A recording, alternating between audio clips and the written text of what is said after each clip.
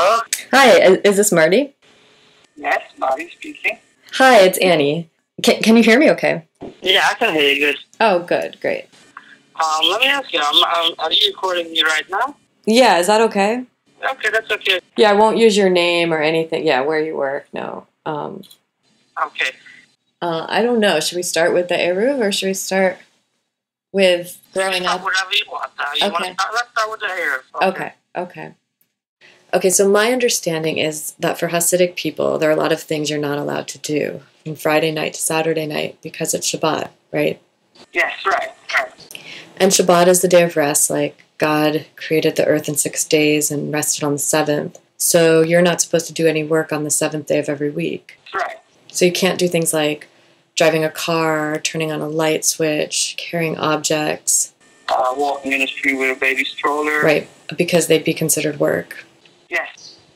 Right, so what I find really fascinating is that there's this thing called an eruv, which is basically a string that looks like a telephone line that a rabbi puts around a neighborhood so that as long as people stay within this string, within the rabbi-sanctioned private space, they can get away with doing those things. First of all, I'm not a rabbi, so I don't know exactly details how it works. But if you don't have an area, the whole place around you is considered like a public place. And according to the halakha, the Jewish law, is that you're not allowed to do those things. Okay, and right, so if it doesn't have an eruv, it's public. And if it's public, you can't do those things I mentioned, like carrying objects. Yes, right. Right. So, okay, so I'm having a really hard time finding the string, the eruv, or anyone who's Hasidic who can speak with me, and that's why I put the ad on Craigslist. You put this ad on the strictly, which section was that? Yeah, strictly platonic. Yeah, strictly platonic. So a lot of people, when I go on Craigslist and I look all the posts, but if I see something on strictly platonic that gets my attention, sometimes I reply to that. What other things have you found on Craigslist? Oh, you can see over there on Craigslist you have the other sections like man for woman, woman for man. Most of that, like probably hookers or whores. I don't even bother touching that ad. I mean, I'm going to look it through, but I'm not going to call them or something. And sometimes it's interesting. Sometimes I just want to see what's out there. Right. Oh, so So you never looked into the Hasidic lifestyle before? You mean you never checked that out online, or you never see Hasidic people on the streets and you ever wonder? Well, I have walked, I walked a little bit in Williamsburg, and I felt really uncomfortable. I felt like I was the only outsider. I mean, it's, yeah, it's just But listen, you don't have to feel uncomfortable. I mean, the street is open for everybody. You just walk by and whatever you do, whatever you like. Well, maybe next time we talk, you can tell me where to find the eruv. Maybe I'll drive by one day. I'll take a look at it. It'd be really helpful. Okay, so we'll talk next time. Okay, have a good day. You too, thanks. Okay, bye, Marty. Bye. Bye.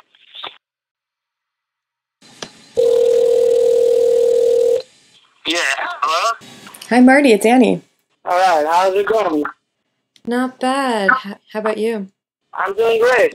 Did you have a chance to drive around and look for the eruv? Oh, the hair. No, I didn't. I totally forgot about it, and I didn't even start looking into it.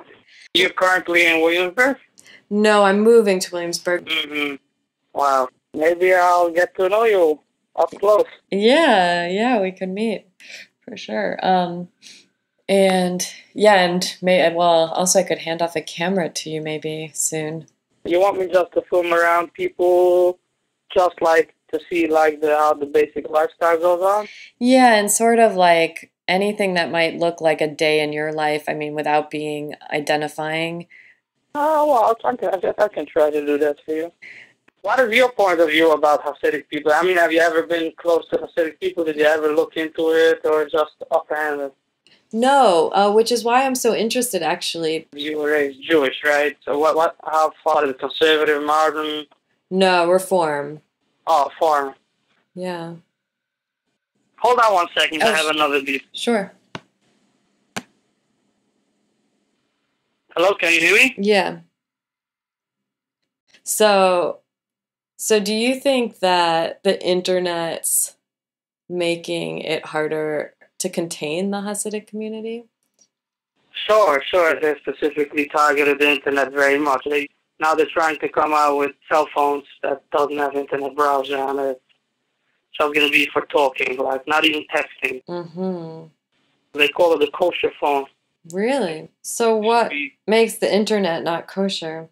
They claim the internet not kosher because, like, the thing what I'm doing with you right now, some people would say it's not kosher. Mm-hmm. Hey, hold on just 1 second. I'm hopping out of the car. Oh, sure. Okay. I'll tell you the truth. This is part of what's problem of this society because we're so close-minded. So anything that seems a little bit different or a little bit strange, you're like curious. Oh, what is this? And what is he saying? And what is she saying? And what is he saying? So do you find that there's freedom within the community for you? I don't know. I even feel myself like trapped in it, and I just can't escape from it. Yeah. I'm gonna hurt a lot of people if I leave. And my family, my kids. It's gonna be a lot of things involved. It's gonna be a lot of headaches for many different people.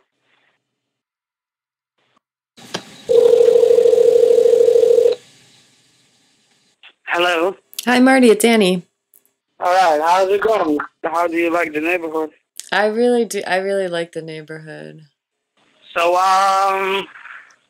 let's talk about yourself. Let me ask you about, you probably went to college, right? Yeah. Uh-huh. Let's see, how long is college? 2 years, 1 year? How long is it? College is usually 4 years. Yeah. It sounds like it is fun, according to the movie, what I watched, so. Which movies? I don't know if it's true what I see, because when I used to watch a lot of porn, I used to see a lot of the college porn. Sounds like they're always having sex every night and every day. They get drunk and they have dancing and everything. So I was always like thinking, how can you even concentrate on the subject that you have to learn if you have this much going on? Just 1 second. Yeah. Hello? Hi. Yes. So. Anyway, so where was I?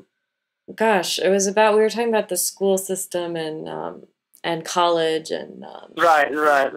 So as you see, like Hasidic people don't go to college or university; they just learn and study whatever they study in school. But as you grow older, I mean, when you become 18 or 19 or 20, you're probably engaged and then get married, and that's it.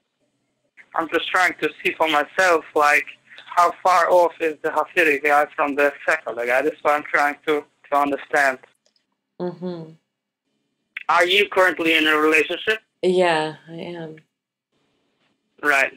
I always wanted to know this, like from the secular part of the world. How does a man decide that I'm getting married to this woman and I'm staying with her? Let's say after 2 years, he walks on, wherever he finds a girl that's much hotter than his current wife. How does he doesn't drop his wife and gets married to the other wife? How does it work? I really... That's a good question. It's very hard for a man to stay with a woman for a long period of time. This is my point of view. I've noticed that too, and I find it very sad as a woman. Right. Yeah, because I'm not trying to scare you. I'm not trying to scare you all, but the thing is, I mean, I would say men are like pigs. Let's put it this way. Men, they get attracted to a lot of things. So even if it's, let's for example, you see like Tiger Woods, right? Mm-hmm. He had a beautiful wife, right? Mm-hmm. I would say I would exchange my wife to have his wife, what he had, and still he went out with 10 different women. So it's very, very hard to understand how people stay together. Yeah. So how many years have you been married? For almost 5 years. Wow. Yeah, that's a long time.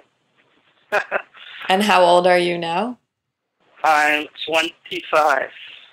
right before I turned 21, I got married. Wow, a baby. You were a baby. Yep. Well, that's pretty old in the Hasidic community to get married at 21. And a lot of guys get married at 18, 19, or even some of them get engaged at 17 even. Do you remember your feelings, being 21 and meeting your wife for the first time? I met her like 3 times before we officially announced our engagement.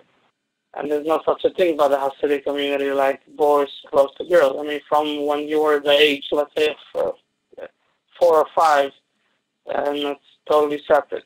There's a boys' school, then there's a girls' school. I decided I'll just throw myself in just like everybody else. Mm-hmm. And do you think you made the right choice? Well, this is a question that I think nobody can answer. This is a thing as of now, thankfully everything is going right and everything is good. Sometimes, you do have some issues, which every normal couple has. Right.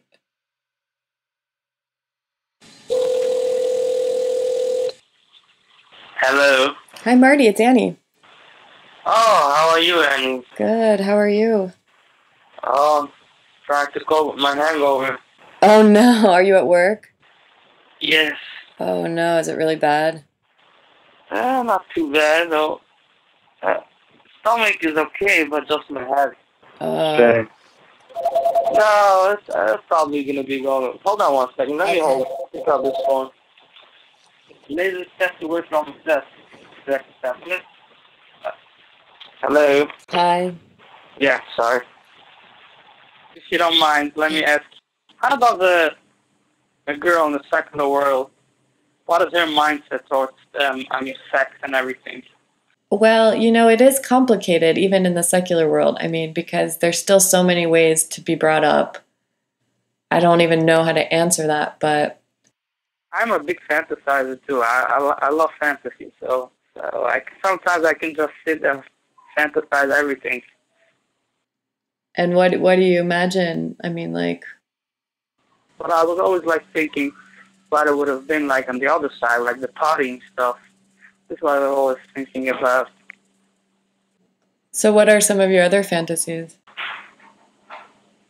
Having a party, enjoying, dancing, singing, having sex, having everything. Because it's a whole different, you see, as I look at it, you never really had any physical connection with a woman until you got married. You didn't have premarital sex, and you didn't have all this stuff.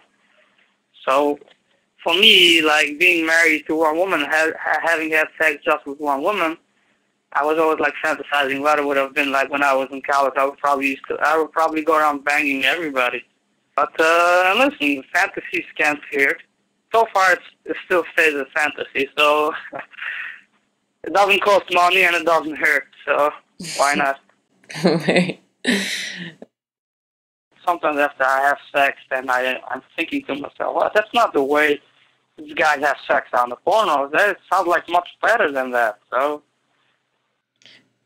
Right. It's really unfair and unrealistic. Those people aren't real, and they're just trying to create a fantasy that doesn't even exist in their real lives. Those actors don't have sex like that. Yep. Can we talk about the Eruv again just a little bit? Actually, I'll tell you, I really enjoy more talking about many different things than the Eruv. I can talk about the Eruv as long as you want, but that's not a thing that I like. What I enjoy talking about everything. Yeah, so, like what? Like anything you want to hear. Yeah. Huh. I was thinking a lot also about other conversation about relationships and how it seemed like, men and women can't kind of make it on a sustained, committed way. And I just thought that was really sad to know that neither of us have figured it out. I guess it's also maybe just I've been personally thinking about all of this because, you know, I mentioned that I was engaged, but we broke up actually. That's why I also moved. So, and he found somebody else after we were together for so long. So I'm also going through all of that. And what was he like? I mean, what happened that you broke up? Well, it was really shocking to me and horrible, and it happened just 2 months ago. We'd been together for so long, and we were engaged, and we were going to get married maybe this summer. And he wasn't Jewish. It didn't seem to be a problem, but it started to become, I think when we thought about children and family, it became more of a thing. Mm-hmm. And then his father died, like just after Christmas. And then he decided we weren't really the right people for each other. And then he ran off with another girl. So wow. It probably must have been pretty heartbreaking for you. It was awful. Yeah, it was really terrible. But that's why when you were... Go ahead. Oh, that's why when you were talking like early on, like about all men are pigs and... Right. And like if they see a woman, that's why I'm like, that's so sad, because I would like to think that somebody could figure it out. Maybe it is by doing it like a traditional approach, like the Hasidic community, maybe. Uh-huh. So are you still driving, or did you get... No, I parked already. I parked 15 minutes ago. Oh, okay. I don't want to keep you if you do. Your wife's probably expecting you now. No, she beat me in, and I told her I'm talking with somebody on the phone. So, I mean, I told her I'm helping out somebody with a documentary. I didn't tell her exactly when and where what, but she's okay with it. Yeah, she is. Yeah, actually, she's beeping me in right now. She probably wants something from the grocery. Oh yeah, well, we can talk again later. If you want to call me back in an hour, that's probably that's gonna work for me too. I'll tell you then if I can talk or not. Okay, I'm actually not gonna be around then, so maybe tonight or tomorrow. Yeah, tonight or tomorrow I won't do that because. Oh, I forgot. Of course, I know. I'm a bad. No, that's okay. I mean, it's very hard for people who never lived that way should understand it, right? Yeah, yeah.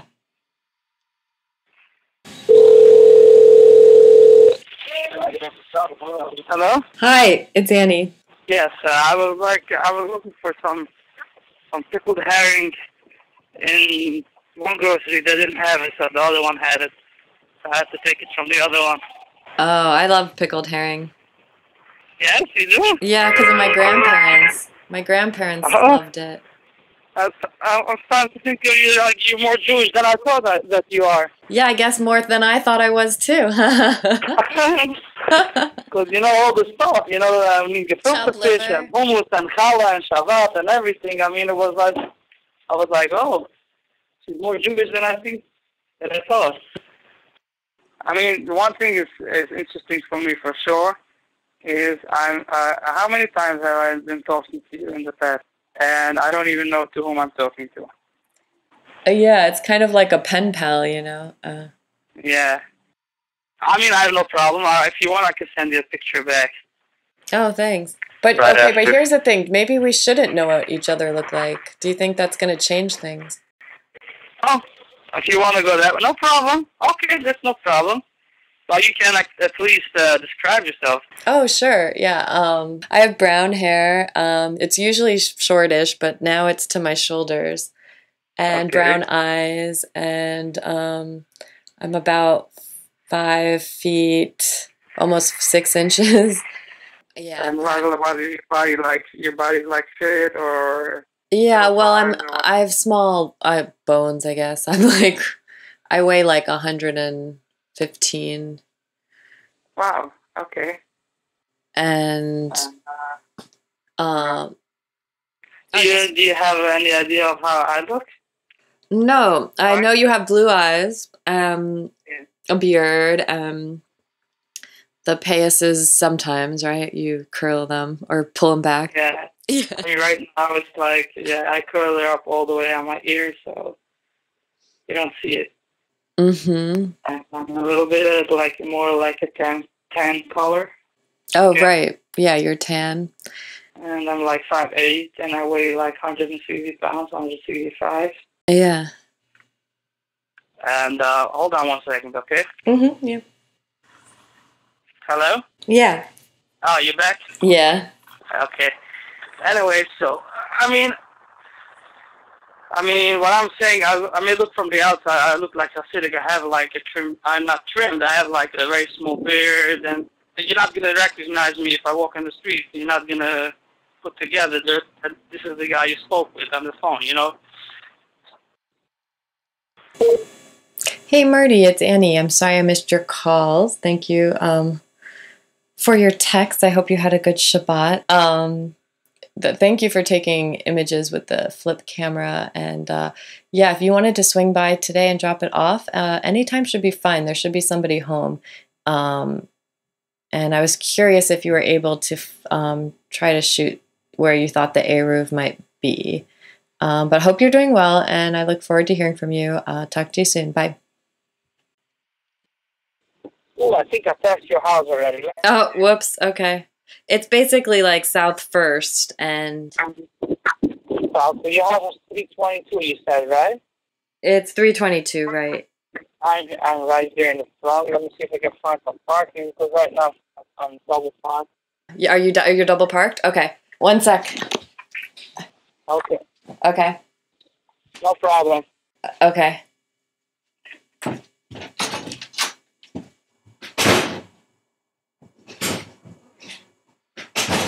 So Andre's coming out with the camera. Okay. How are you? Thank you. Did you have fun with the camera? Oh, yes. I have many different cameras. Actually, I just put in brand new batteries for her, so let her know. Okay, I'll let her know. Okay? Thanks so much. Bye. You take care. Take care, too. Bye-bye.